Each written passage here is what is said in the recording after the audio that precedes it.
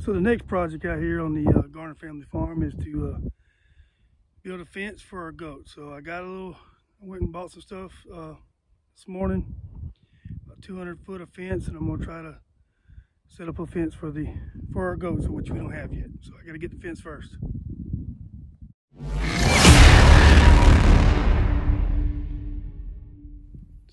So again, not sure, don't know what I'm doing very much, but I've been watching a lot of videos. My plan is to start here.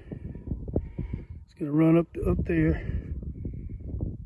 about, I don't know, 75 feet or so. Then I'm gonna go across there,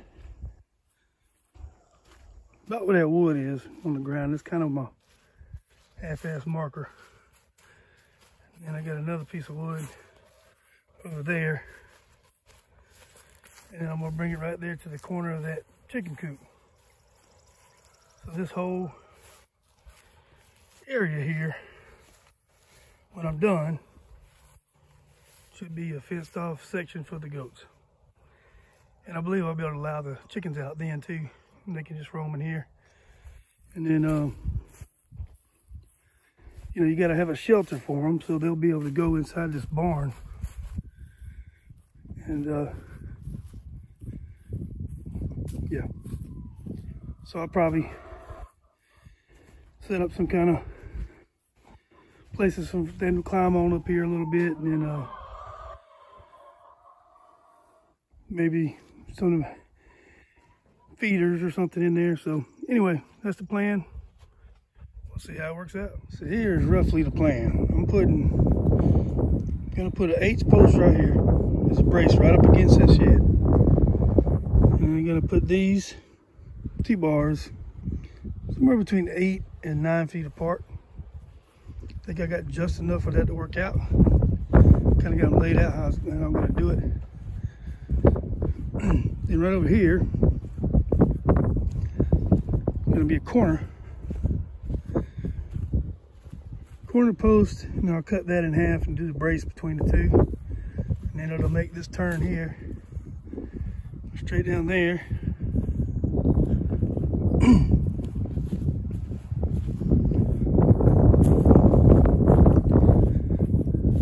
And the same thing here. Corner post, turn, and just go to the left side of where this door is for the chicken coop. And I'll do another 8th brace right up against the chicken coop. The only thing I haven't worked out yet is where I'm putting the gate to get in and out. Now I want it to be big enough to take the lawnmowers and tractors out. Of course, I don't know if I want that stuff in here when the goats are in here. So after this fence, the next project is building a shelter for all the equipment we got here, the tractor and the lawnmower. But anyway, the gate, I think the gate, if I do the first 100 feet fence, I think it ends like right here. So maybe I'll do the gate right here. I don't know if I want it there, but it might be the smartest way if it works out. But I'll make it big enough to get the equipment in and out. But that's the plan. Let's see if it actually works out. Now that'll get that, and then I got some extra fence over there that I'll put between those two right there. So, yep, we'll see. All right, so this is what I got up so far. I just got it rolled out. I don't have it tightened up yet. But I got my corner braces all cemented in and let them settle overnight. And I'm getting ready to kind of rigged up a system to tighten this, and not sure if it's gonna work or not, but gonna give it a shot. I know by watching a bunch of the videos, you're supposed to get a stretcher bar and then get it come along on top and bottom, and then just tighten them up between the braces and then secure it. Well, I'm using one of the T-posts as a stretcher bar. I got it weaved in there. And I got a ratchet strap on top and bottom, and I'm gonna try to tighten it up just like that. Not sure if it'll work. I think it will, but we'll see. So I think I got it pretty tight. I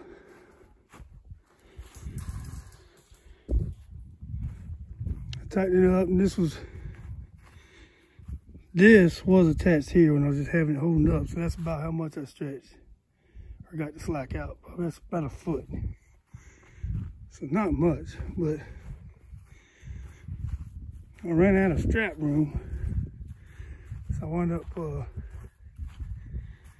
getting in real slowly, backing the tractor up to get that straight. But I think that's about where I need it. Once I secure it, it'll be in there good. Yeah, so I think that's good and tight. So I think it kind of worked. I guess we'll see.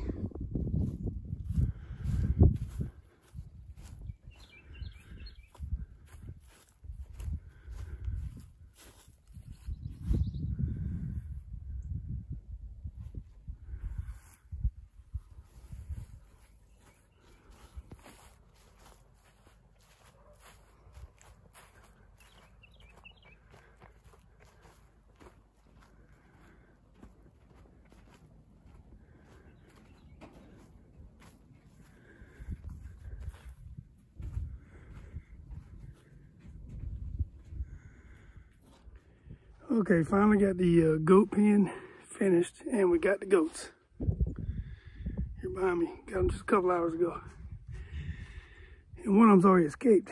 So I had to try to mitigate some of that. Hopefully I've got it done. We'll see. I was in a hurry a little bit to go get them today because I want to go ahead and get them over here. And I had tightened this side up, but I didn't tie these on.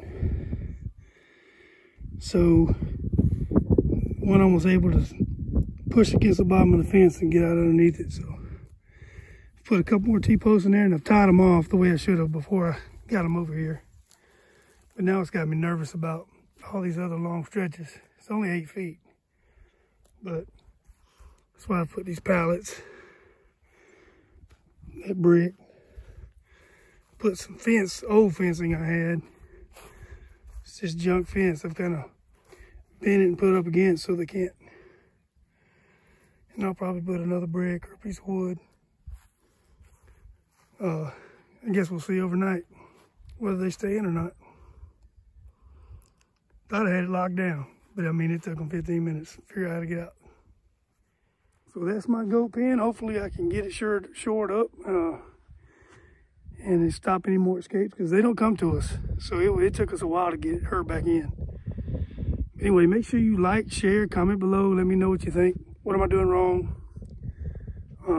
Hopefully I don't wake up with a missing goat in the morning. It makes it even harder because it ain't like they come to us. Anyway, comment below. Make sure you subscribe if you haven't already. Thanks for watching.